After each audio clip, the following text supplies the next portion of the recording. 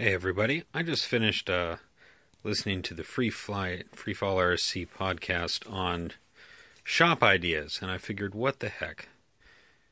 A couple of people have put up some neat videos and some neat ideas. I figured I'd share a few out of the mess that I call a shop here, and maybe a couple of them will help somebody. As you can obviously tell, I need to do some cleaning. You can also tell, I'll give it a little shot up above, it's not the biggest space, so I use every bit of ceiling space that I can. You can tell I got quite a few hobbies and activities crammed in here. Also got some real heavy lens glare off some bright lights down there. Let me turn off one set.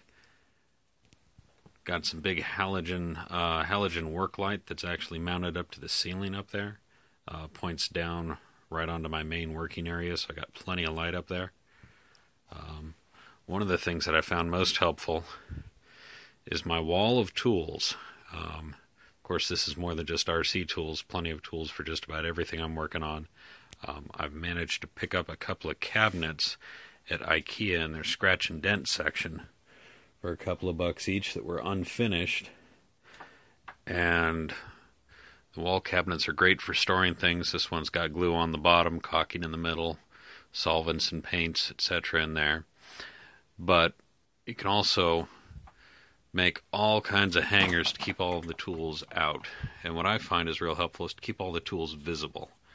For me, that's a real key, is to make sure that I know where things are at by being able to see them. It was mentioned on the podcast, it's great to have a known spot where each tool is supposed to live so that you know where it goes back to. And it keeps your working area a lot cleaner. This is one of my drill presses there. I've got all my magnetic jigs, thumb clamps, etc. there for building on the magnetic board. I've got my other drill press here. This is the one that I actually use for drilling things, whereas the drill press that's got everything magnetic hooked on, it's a full-time sanding spindle.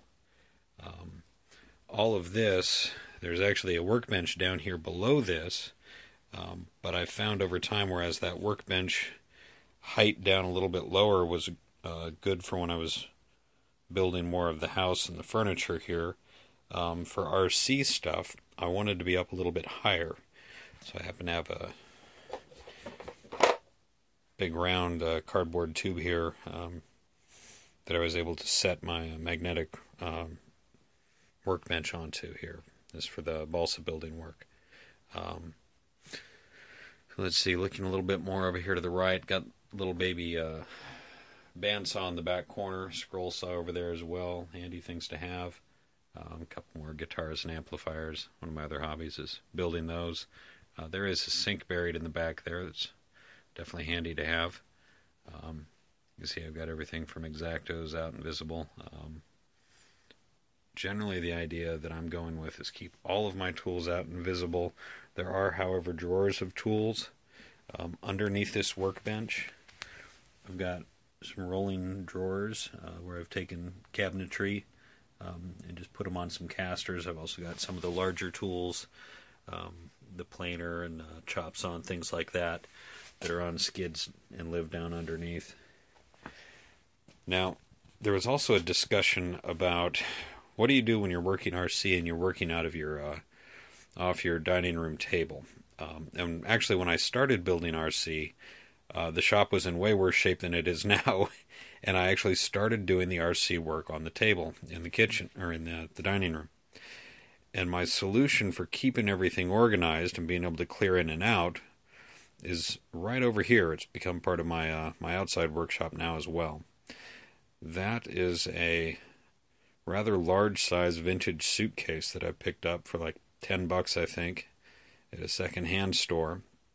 And I ripped the liner out of this suitcase, and then using a good old Dollar Tree foam board, I built up on the inside some organizing capabilities. So I've got a little drawer over here on the side, and down in there is where I keep all my servos and connecting rod type work down on that side. Over here, got another drawer that I made out of a Dollar Tree foam.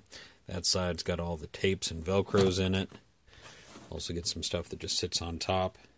Extra glues can hang out down in here, and different paints, balsa, sealer, things like that. Keep all my wheels together back here, extra wheels, it's scale. And then it's great to be able to throw in lots of boxes of other things that you can keep organized, like all the servo bits, or servo control rods, things like that. Stay in this one. They can tuck back in there. I've got one for all the various metal fasteners. Big on keeping those things organized. Plans, as you can see, get sort of tucked into the back of that. And when I was working out of the kitchen, I had everything would pack into this one suitcase. And at the end of the night, I could close the lid on the suitcase, pick it up, and go take it and stuff it in a closet. And it was hidden nice and out of the way. At that point, I was using this green work mat over here. Pull this one out and go to work on the table. And then pack it up every night. This worked out really nicely. Now, of course, it's become sort of a permanent part of the RC workshop out here. One of the other things I like using is to get rice in these plastic containers, and I use these to keep all kinds of stuff together. FPV cables in that one. This one's got all kinds of LED and lighting rigs in it. This one's multi-rotor parts, straps, anti-vibration stuff in there. That one's got cameras, and everything's labeled on the front. I can check them off as I happen to use something if it's got more than one of them in there. It just becomes an easy way to keep things a little bit organized. Also got a drawer system over here. I think I got that one from Hobby King. Yeah, a drawer full of receivers, drawer full of ESCs, drawer full of motor mounting stuff down there. I really like this tool caddy here. I got this one from Lane's Planes up at Flight Fest, and it's great to be able to keep all the the good quality RC, all the hex tools and all the stuff that you need. Keeping the RC glues up top here, different snips. That works out very well to keep things organized. So I think that's probably the only stuff that's worth anybody else thinking about replicating. Yeah, I do keep a lot of stuff that's just sort of jammed up into the ceiling. I've got some restoration projects back there that I'll get to eventually. Got a 440 Byte back there that is going to get an electric conversion. Got a Sopwith Pup, a foamy up there that needs a new motor put into it. I got real cheap at an auction. This I think I'm going to get to a little sooner rather than later. Little electric glider here. Needs a bit of recovering to it. One other fun thing. So, as you can guess, I don't often open the garage door here. When I need to open the garage door, I've got a few things to unhook from the ceiling. But in the meantime, I made my own little pegboard here that just hangs right on that garage door track and allows me to, again, keep lots of parts visible. On the podcast, I forget who it was, somebody was talking about they wanted to keep all their heli parts up and visible.